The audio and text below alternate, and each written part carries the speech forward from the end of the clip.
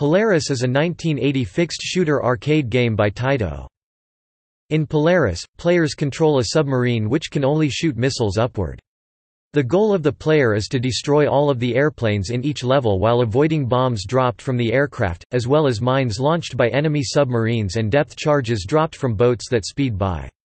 Polaris was ported to the Atari 2600 and VIC-20 by Tigervision.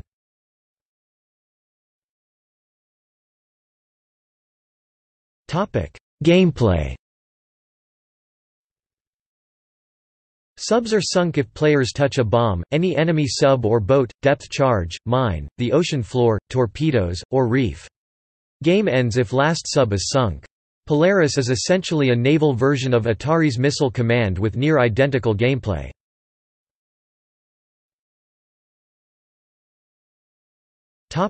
Enemies.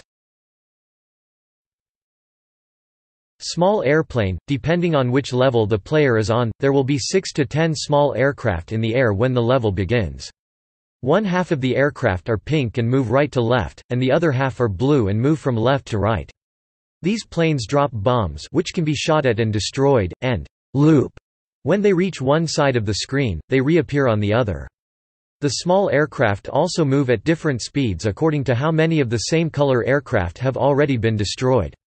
For example, a pink plane will move slowest when all pink planes are intact, and will move fastest when it is the only one remaining.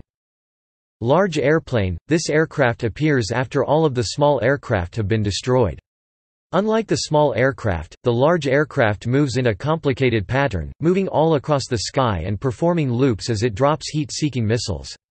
These missiles drop vertically until they are on the same elevation as the player's submarine, then they move horizontally towards it. These missiles cannot be destroyed.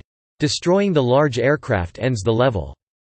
Submarine. The enemy submarine periodically shoots an indestructible red mine upward and moves from left to right along the bottom of the screen.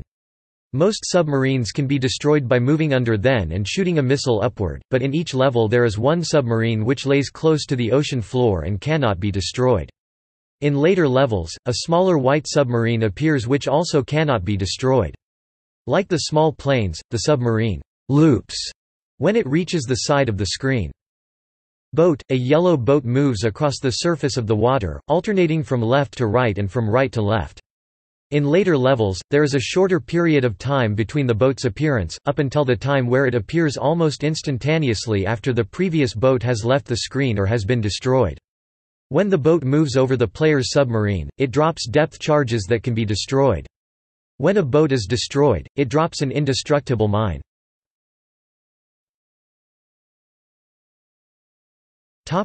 Scoring. Small airplane, 50 points. Bomb, 30 points. Boat, 100 points. Depth charge, 10 points. Submarine, 300, 500, 700 or 900 points.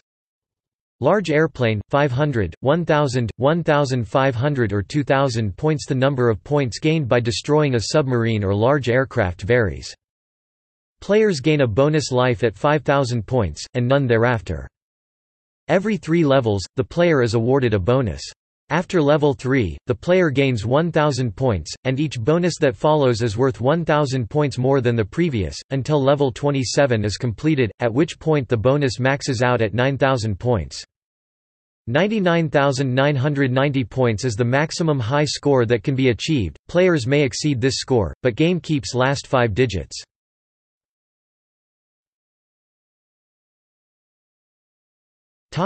Reception.